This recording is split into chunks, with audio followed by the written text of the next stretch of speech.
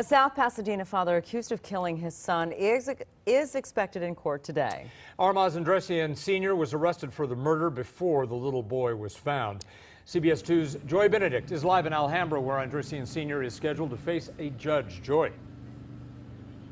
That's right. Aramazd Andressian Sr. expected to be arraigned in just a few hours here at the courthouse. He is charged with one count of murder and is expected to plead not guilty. But nonetheless, it was an emotional weekend in Baldwin Park. That is where, of course, the family of Aramazd Andressian Jr.'s maternal grandmother is, and family and friends gathered at the home to obviously pay their respects, as word spread very quickly that the little boy's body has been found after he was missing for more than 70 days. Now, the 5-year-old's remains were found here, discovered at a recreation center near Lake Cachoma in Santa Barbara County on Friday.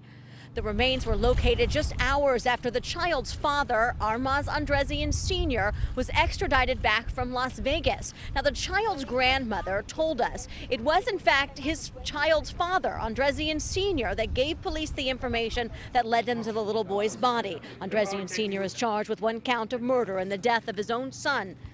The child was reported missing when Andressian Sr. didn't meet the child's mother to hand off custody back in April. Now, the couple was in the middle of a divorce. Andressian was found unresponsive at a South Pasadena park later that same day after his son was reported missing. He was arrested for murder in Las Vegas about a week ago. But again, the arraignment is scheduled for this morning. It's not clear the exact time. However, we are told by his attorney this weekend that he is expected to plead not guilty to one charge of murder, a charge that could involve, if convicted, up to 25 years in prison. Now, the coroner is also conducting its own investigation. They now do have the remains of the little boy, and they're hoping to be able to release a little bit more information about a cause of death in the next couple of days.